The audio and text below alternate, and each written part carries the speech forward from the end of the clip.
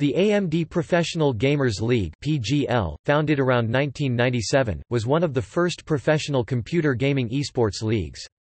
The PGL was run by Total Entertainment Network and was sponsored by AMD. The first professional tournament they held was for StarCraft in September 1997.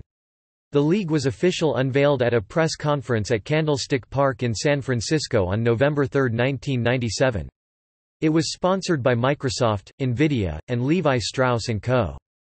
The organization raised over $1.20 million USD in sponsorship money. Nearly 1,400 players took part in the first Quake tournament, which took place online.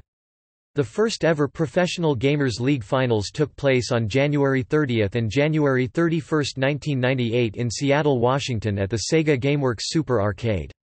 2 games were played in this competition, Command & Conquer, Red Alert and Quake. Both tournaments featured one-on-one play with David Deep Blue Magro winning the Red Alert tournament and Dennis Thresh Fong winning the Quake tournament. Both players won $7,500 and new AMD computers. In 2000, Gamers.com acquired the PGL from Pogo.com.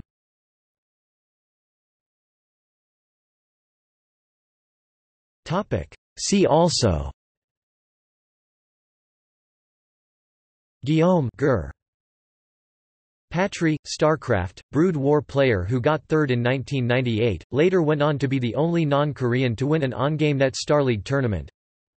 Cyberathlete Professional League, similar esports league.